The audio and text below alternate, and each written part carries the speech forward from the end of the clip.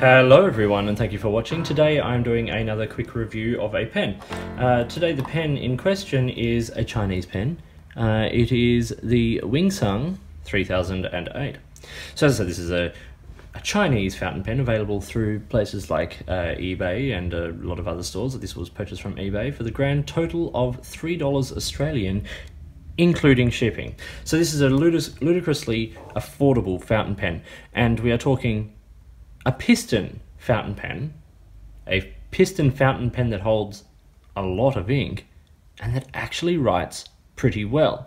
I've had a number of these. There have been some issues across, either a couple of the main issues that have popped up include when undoing the piston, you get the piston mechanism coming unstuck, or you get leaking around the section occasionally, but you're paying $3 for a piston-filled fountain pen that is actually pretty good. Now, those of you who are familiar with the fountain pen industry and the market will be going, hang on, this looks familiar, and a lot of people have made the comparison to the TRISBY AL 580 AL, and yes, you are not mistaken, there are a huge amount of similarities with this pen. Demonstrators, piston fillers with sort of a nice sort of metal band around at the end of the knob there, similar cap bands, similar clips, similar general shape. The Diamond 580 has these diamond facets, the 3008 straight plain facets. There's a lot similar. The 580 is a little bigger. It is about 200 times the price. No, not quite. It's it's 20 times the price, I think. At sort of almost $100 for the AL 580 as opposed to $3. So you are getting into a different sort of realm of pen, but they are definitely similar, and I think Wingsung have certainly taken a lot of inspiration from the 580. Now here it is in comparison to a Lamy Safari, and while we're here we will do the measurements. So the Wingsung clocks in at 139 millimeters, just 1 millimeter or just thereabouts shorter than the Lamy Safari. When it is uncapped, it is 128 millimeters, and posted, which it does post but quite long, it's 168. Now this is an advantage it has over the 580, which does not post, and when it does, it posts onto the knob as opposed to onto the knob there, as opposed to onto the metal band. So the pen comes primarily only in a fine nib, which is a 0.5 millimeter. You can get other nibs online, but it is a Lamy style nib, and so you can, in theory, I'm not saying that it is entirely possible, I'm saying in theory, swap this out for a Lamy nib, opening up a huge range of nibs to you and quite pleasant writing experience. The section is just about a centimeter on average in width, 10 millimeters. It's got a clear plastic feed, and as I said, it's got a nice sort of piston filling mechanism. The cap is a screw cap and takes 1.5 screws, and you are getting a pen here that is pretty darn good. Comes in a chrome or gold trim, a range of different colors for the piston section there, and some of the other adornments on the pen. Solid color caps occasionally, things like that. It's a really unique pen. Well, not unique, it's a really interesting pen, and one that has a lot of options and a lot going for it. But let's see it in action. I have it here inked with GC Murphy Tarnished Nickel from the Birmingham Pen Company, which is a really very cool ink. And this one writes pretty wet. As I said, I've had a number of these, and some write really well, some write really badly. This is a random one that I picked.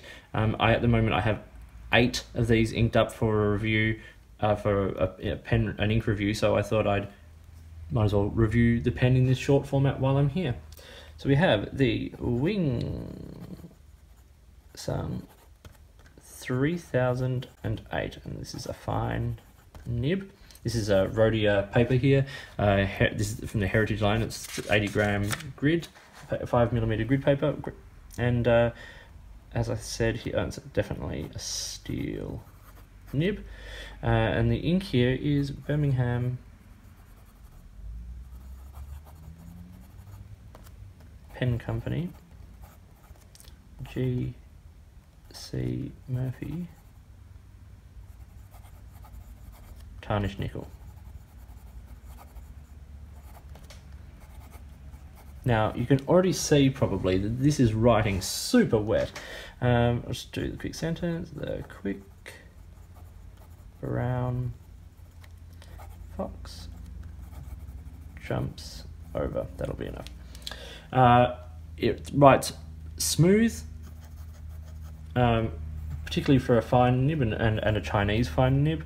It definitely writes wet. I'd be surprised, you know, like if there are many fine nibs from China that write wetter than this particular one. If quick writing, do a quick sample of that.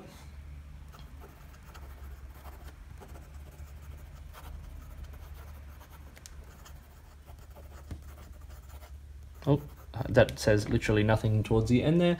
There's a slight little skip just there, hard start, you know, but not enough to sort of say it's an issue. The pen does, after this sort of quick fast writing in these sort of multi-directional lines, it does sort of tend to dry out a little bit occasionally, but it's smooth and it does a really lovely job. Reverse writing, it's very fine and scratchy, but possible flex. I wouldn't want to push this nib too hard. You can get probably a little bit of line variation out of it, but I think you're more likely to spring the nib than anything. They're quite soft, and not soft in the flexy way, soft in the I will break kind of way. But that was the Wingsung 3008. I think it's a really interesting pen. I think they write really well. If you are a pen user who can't justify buying a TWSBI 580 or 580 ALR, but you want to see if it's the sort of pen you would enjoy, try one of these. You're not going to break your budget. Is it a knockoff? Is it a homage? Is it what? That's totally up to you. It's not a clone. It's not exactly. It's not like some of those Lamy Safari versions that you find from China. This is a pen in its own right, just very clearly inspired and modelled off another brand of pen. So yeah, you can't really complain when you're spending that little money on a pen that does everything that this pen does. It's a comfortable, good everyday writer. It's not a pen I would trust to throw around in my bag or anything like that, but it certainly is good enough to sit on your desk or in a decent sort of pen case and be used quite comfortably. Hope you found this video interesting. Please give me a thumbs up and subscribe. Hit the notifications button if you want to stay up to date with the videos that I produce. Please feel free to get in touch using any of the platforms listed below. And yeah, please get in touch on Instagram, Twitter, all those sort of places. I'm at @the_offstage_me. If you've got any questions, products you think I should be looking at, get in touch. Or if there's a way you'd like to support the channel, drop me a message and let's see what we can do. In the meantime, enjoy your pens, enjoy writing, and I'll talk to you later.